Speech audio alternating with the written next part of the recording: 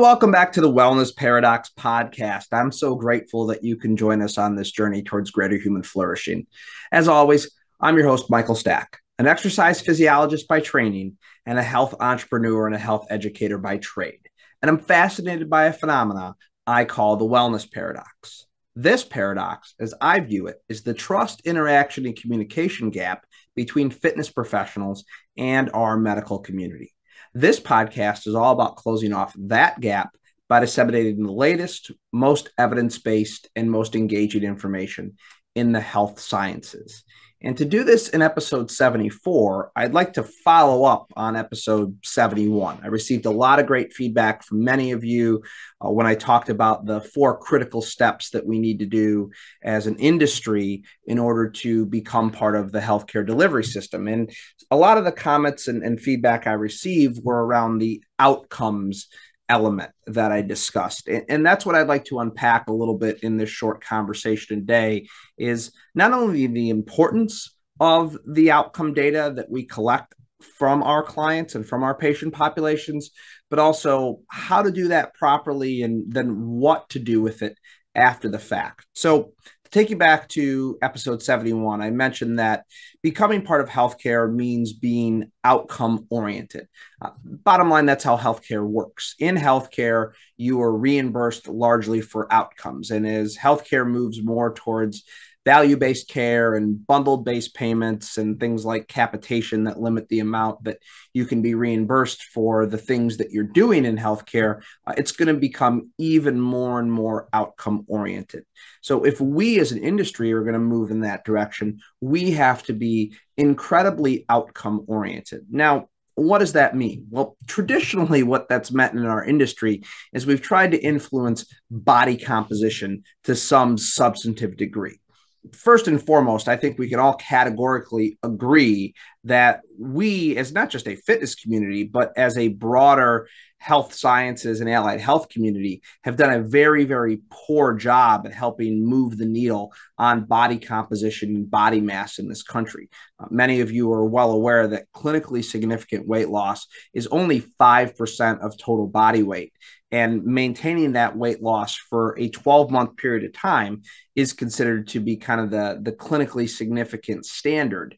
And we know that far less than 10% of people that enter into a weight loss program or a weight loss journey actually maintain that loss of 5% or more of their body weight for 12 months or more. So we've been broadly unsuccessful at helping people lose body mass and maintain that loss of body mass. Now, that doesn't mean that we should not strive to have body fat reduction or body mass reduction as a goal to our program, because certainly, individuals who have obesity are predisposed to a litany of health concerns.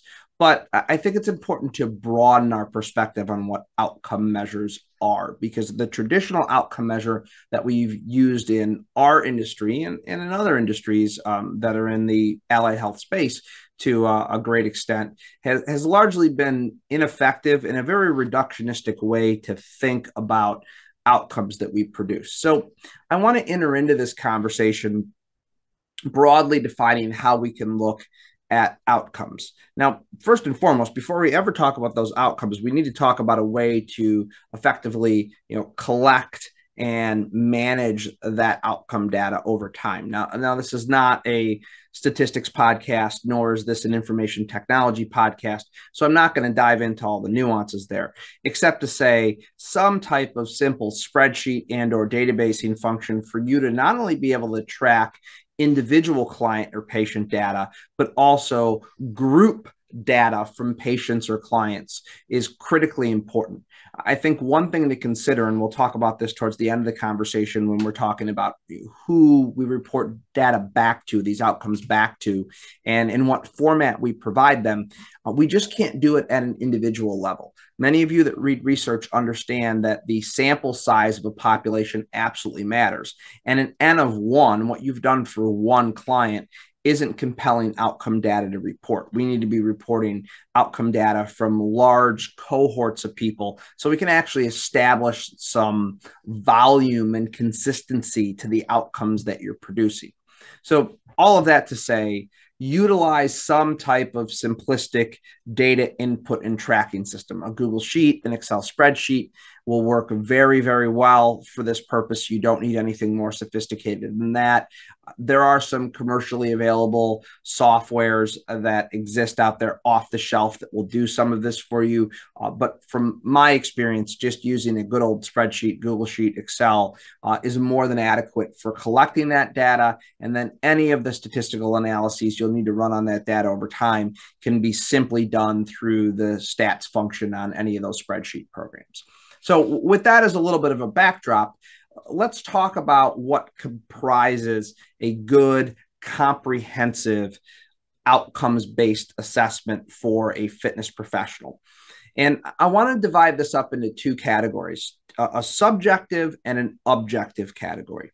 So we'll start with subjective, and subjective are certain validated questionnaires. Now, I'll link up to some of these validated questionnaires on the show notes page. I'm not going to bother to give you the specific names of them right now, just simply because they're long and they're cumbersome. But essentially, these are questionnaires that ask individuals about their levels of function, their levels of pain, their levels of fatigue, their mental health, all of this subjective data, which when you hear subjective, you kind of think, okay, well, is that an important outcome metric? And on a lot of levels, I would say absolutely, because it gets to the heart of how someone is feeling. And ultimately, at the end of the day, if we can get people to feel better, we know that makes some large inroads to allowing them and making them function better. But we do have to use the right questionnaires. They do have to be validated for the populations that we're working with. They have to be reliable and consistent over time. You just can't grab any old questionnaire off the internet and hope that it's going to adequately reflect someone's physical activity status or mental health over a period of time. We need to make sure that those questionnaires are validated for the populations we're working with and they are reliable. And this concept of validity and reliability is going to come up throughout this discussion. Validity is simply a test measuring what it's supposed to measure, and reliability is the consistency of that test over time. So we ideally want tests that are both highly valid and highly reliable. However, as long as they are reasonably valid, since we're not conducting clinical research, as long as the tests are reasonably conducting and tracking what we want them to, then it's a lot more important that these tests are reliable than they are 100% valid, because we really just want to track change over time with our clients. You know, as an example, a body composition assessment, we'll say skin fold calipers.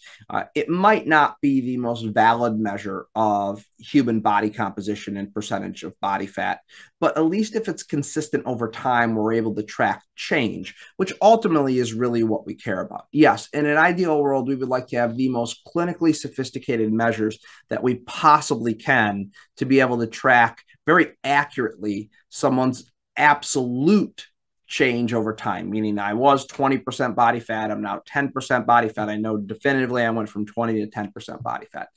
That's probably not realistic given the constraints that many of us have in the commercial non-clinical settings that we work in. So we want to ensure reliability even more so than validity. As long as the test is reasonably valid, if we can create a high degree of reliability, then we can measure change over time, which allows us to be able to show that we are producing positive health and fitness outcomes with our clients.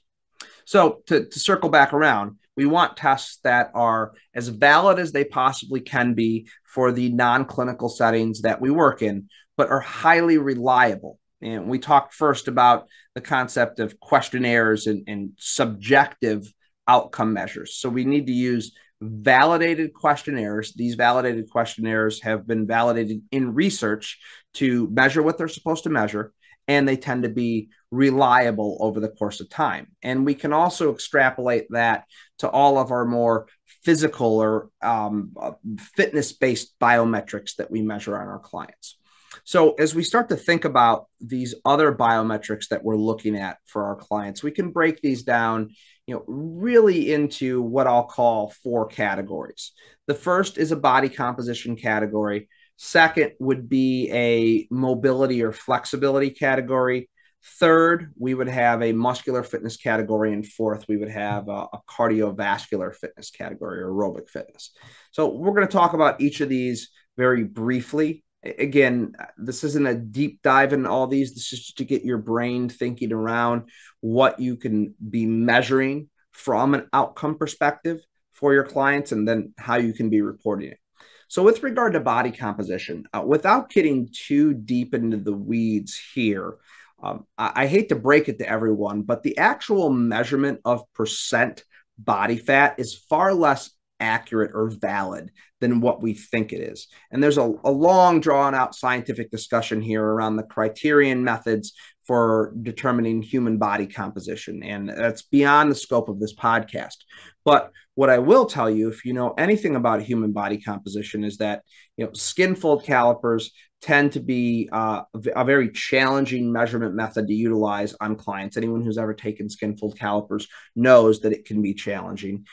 You know that different testers can produce different results in terms of the outcome. So if a client had their body fat measured by a trainer 6 years ago, and then they had their body fat measured by you today, the mere fact that you are two different people and will make that skin fold pinch slightly differently can greatly influence body composition analysis and ultimately that outcome measure. Other non-clinical measures like biological impedance analysis, the handheld device or the scale you stand on, the ones that are what I'd call non-clinical or relatively inexpensive, those are notoriously inaccurate and unreliable. Even some of the more sophisticated biological impedance methods like an in-body, as an example, which is a very high-end clinical biological impedance analysis device, even those have some issues with validity, like actually measuring what they can measure. Certainly, clinical devices reduce that variability and improve that reliability. Bod pods, DEXA, underwater weighing, but none of us have access to these types of devices. So when I'm thinking in terms of how I measure body composition for my standard adult general population client, the intersection of two measurements I really like. The first one is BMI. And I know when you hear me say BMI, you go, oh, Mike, well, what about the people who have a lot of muscle tissue on their body? My BMI says I'm obese. Well, it's very, very common for those of us in the fitness industry who have a higher amount of muscle tissue because we strength train for BMI not to be accurate. But guess what? If you're a sedentary individual who's not done a lot of strength training in your life, is currently not exercising, if you have too much weight for your height, odds are it's because you have too much body fat on your frame. So using BMI is great when you use it in conjunction with a waist circumference. BMI and waist circumference are a great way to track adiposity and overall body fat in our client populations. The reason waist circumference is so powerful is that we know that fat stored viscerally, that is fat stored centrally in the midsection of the body, that's fat, excessive fat that sits on top of our vital internal organs and actually pumps out inflammatory cytokines.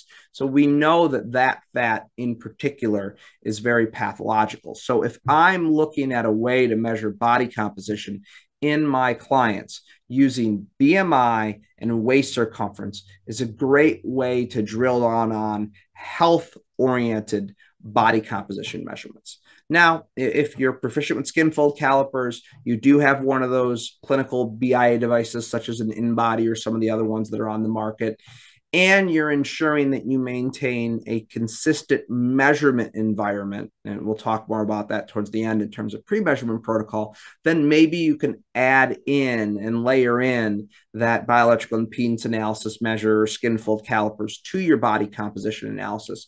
But don't discount the intersection of BMI and waist circumference. Very powerful. Next outcome measure is what we'll call movement screening, mobility screening, flexibility screening. There are a number of these screens out there. And not that I'm looking to commercially suggest one screen or another, but the functional movement screen, the FMS, is a pretty good comprehensive evaluation. Now, there's a lot of consternation in the literature out there as to how reliable and valid the functional movement screen and similar types of movement screens are. So I definitely think you have to use these, at your own discretion with clients, because this is certainly a little bit of a subjective screen because you're ultimately looking at how somebody moves. There also are a number of video analyses technologies that are out there now that will actually allow you to videotape a movement, doing a client doing a movement, I should say. And sometimes I think that could be the most valuable. Like if you're thinking in terms of movement screening a client, I would say the two things that are very worthwhile looking at. One is just a video analysis of the client's ability to squat, the depth that they squat with, the torso position they maintain, are their knees, moving in or out laterally? What does a squat look like? Because the squat is arguably the most functional movement that we perform during the course of our day. So to the extent you can capture, at least on video, what a squat looks like and be able to show that change measurably over time, that can result in at least a very good subjective evaluation of how the individual is improving what I consider to be the most functional form of mobility, doing a proper squat. Another movement screen or flexibility test that I really do like is what we'll call a back scratch test. Some of you are very familiar with this. This is when you place one hand on your lower back, one hand on your upper back, and try to touch your hands together. This is a great shoulder mobility screen. And if you think about it, if a client has solid shoulder mobility and they can perform a decent full range of motion squat, let's just say they can at least get to, close to parallel to the ground, with their femur, with their heels on the ground and their chest up, then that's an individual that I feel pretty confident has good functional mobility. I'd like to take a quick break from today's episode to tell you more about one of our sponsors. As all of you are well aware, the COVID-19 pandemic has been absolutely devastating for the fitness industry, with upwards of 1/3 of our clubs closing nationally on a permanent basis. One of the few stabilizing forces during this very tumultuous period of time has been IHRSA, the Global Trade Association for the health and fitness industry. On my crusade to make fitness professionals part of our healthcare continuum, the work that IHRSA is doing is absolutely vital. They provide advocacy and lobbying support at both the federal and the state level. They support state alliances in many ways. And they also provide resources and best practices to club owners, operators, and individual fitness professionals. Indeed, if we are truly going to become part of the healthcare continuum, we must speak with one unified voice. We must have best practices that we implement, and we must come together as an industry to ensure the public, the medical community, and lawmakers hear our message loud and clear, that movement is medicine and it is essential. That is the work that IHRSA is doing. They've recently revamped their membership structure, allowing large clubs, small clubs, boutiques, and individual professionals to join the organization for an appropriate price that allows them to have access to all of these many great resources and allows us to unify and amplify our voice as an industry. For more information on the amazing work that IHRSA is doing, go to their website, IHRSA.org. That's IHRSA.org. IHRSA.org to look in a little bit further into the work IHRSA is doing to unify our industry, to move us closer to being a part of that healthcare continuum. Now back to today's episode. In terms of muscular fitness, I like to think in terms of simple tests. Certainly, many of you are well aware of doing a 1-rep max on a bench or a 1-rep max on a squat. Great for athletes and powerlifters, but certainly not appropriate for the adult general population clients that we work with. So to that end, I like two very simple assessments to be able to determine someone's overall muscular fitness. The first one is a grip strength assessment. You can purchase a hand grip dynamometer for a very small amount of money. You can buy these on Amazon for less than $50, and it measures grip strength, which, although grip strength isn't overall body strength, it is a good proxy for overall body strength. In fact, there's been some tremendous research done that suggests that higher levels of grip strength are more predictive of reductions in cardiovascular disease, more predictive of reductions in mortality and morbidity than almost any other fitness metric that we can measure. And it's not that having a strong grip results in a great reduction in morbidity and mortality. It's that it's just a proxy for the fact that you're physically active, doing things, and probably maintaining a decent amount of muscle mass relative to your functional requirements of your daily life. So grip strength works great. You can also purchase a leg and back dynamometer if you wanted to look at overall body strength. So this is overall pulling body strength. But the other assessment I like to use is a lower body muscular endurance assessment. I like to use a body weight squat assessment. This is simply number of body weight squats performed 2 parallel in 60 seconds. The reason I like this is the functional nature of what a squatting motion is, as well as the fact that this is testing a muscular endurance capacity in the lower extremity, where I'm testing a strength capacity, an isometric strength capacity in the upper extremity. So that kind of gives me a good balance. Now, there are certainly other muscular fitness assessments you can do. For individuals who are older, there's some validated protocols for chair stands and arm curls. There's tests that also involve power assessments such as med ball throws and maybe vertical jumps. Again, probably not appropriate for adult general population, probably a little bit more appropriate for your athlete populations. But capturing muscular fitness can be done very simply through that hand grip dynamometer test, as well as a body weight squat test to assess muscular endurance. And then to round out, the last element of a good comprehensive biometric evaluation is aerobic capacity. And there are a number of different tests that you can use to do this. There's a 3-minute step test that can be used. You can also simply use a 12-minute walk-run test, which is probably one of the easier tests to administer for the adult general population. It can be done on a treadmill. Basically, the maximum distance that an individual can cover in 12 minutes. When you do it on a treadmill, and you put the treadmill on a 1% grade to simulate outdoor walking, and you can actually use a conversion equation to convert distance covered in 12 minutes to VO2 max. And that is kind of your gold standard of aerobic capacity. The 12-minute walk-run test is validated for what I would call a sedentary to low level of fitness. I would greatly underpredict the VO2 max or aerobic capacity of somebody who is moderately to very fit. And again, this goes back to making sure you use the right test for the population. So if we were to look at these in their totality, and we're looking at what are things that we can use for outcome measures on our clients, I think validated subjective questionnaires, at the very least for physical activity levels, functional status and pain, and then mental health, very, very important for us to be able to track those subjective measures.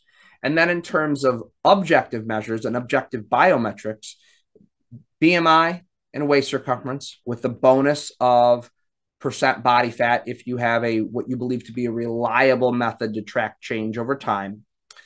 Using some type of mobility screen, again, even a video analysis of a squat and just the simple back scratch test to determine shoulder mobility, very high mileage assessment. That video evaluation of a squat is the true embodiment of a picture being worth 1,000 words.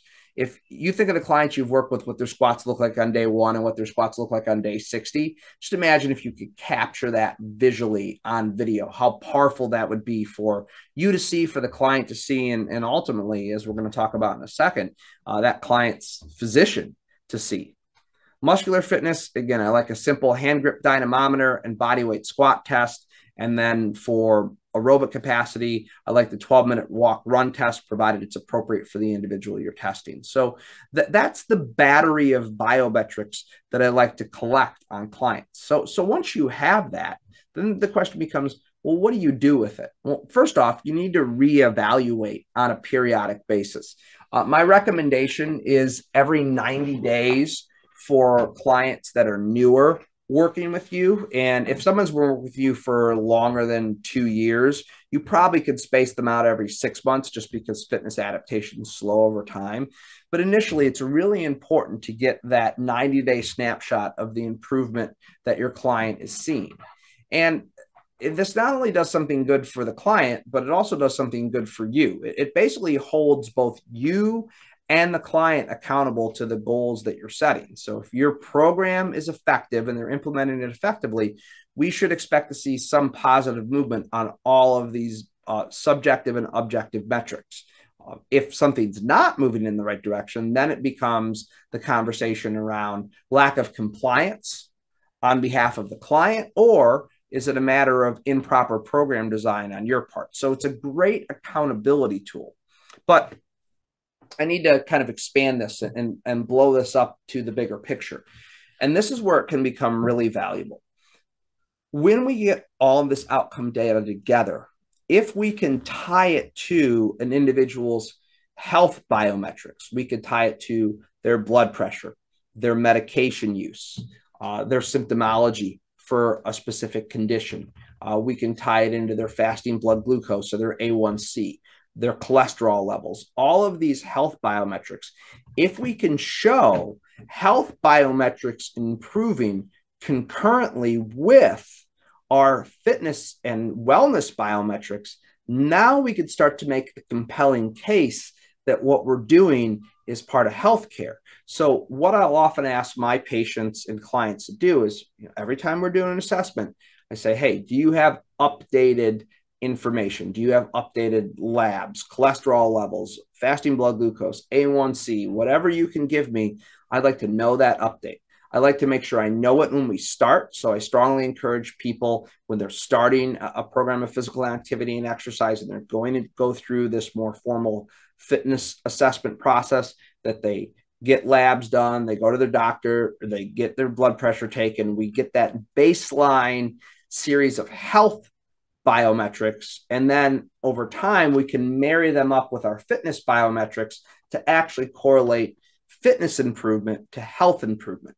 We can't take for granted that both individuals and physicians see that. We actually have to connect the dots for them. And if you're doing both types of evaluations, the medical evaluation and the fitness evaluation, concurrently, frequently, and in sequence with each other, then we can actually start to make some of these claims. And then here's where it becomes really powerful. You can provide a report for your client to provide to their physician.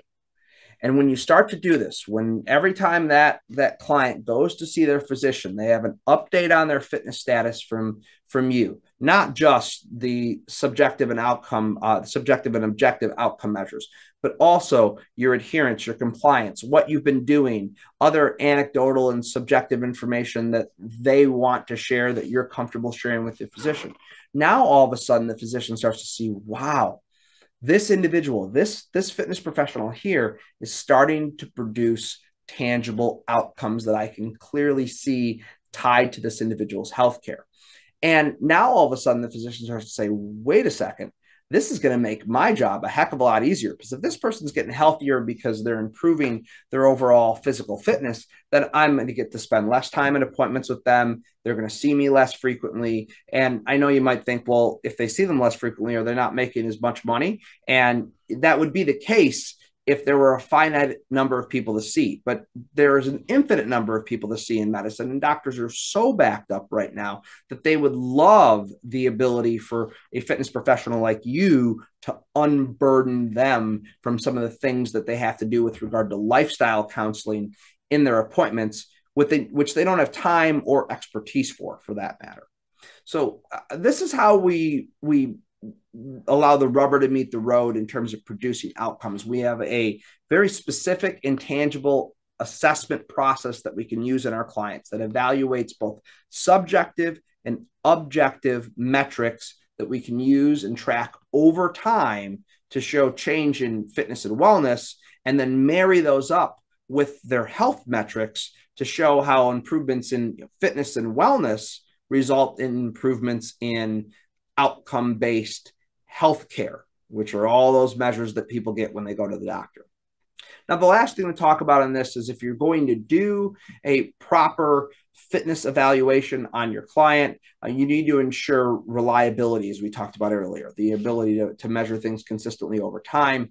To do that, providing your client with an appropriate pre-measurement protocol and explanation as to what is going to happen is critically important. So pre-measurement protocol should talk about things like, what to wear, how much sleep to get before you do the test the night before, what to have before the test, everything associated with keeping that measurement environment as stable and consistent as possible every time you do it to ensure the reliability of test. Again, we care a lot more about reliability on these than we do validity. So if somebody does a series of tests with you when they start and they slept well the night before, they ate a good breakfast, they weren't sore, and then they do a series of tests with you, then 3 months later, they didn't sleep well the night before, they didn't have breakfast, and they were sore from the workouts that they've done, that's going to impair the results on the test, and it's going to hinder your reliability significantly. So making sure that you're providing them that pre-measurement protocol ahead of time, making sure you're providing them with informed consent, meaning like they're informed enough to consent to having the test done, knowing that they can terminate any test at any time for any reason.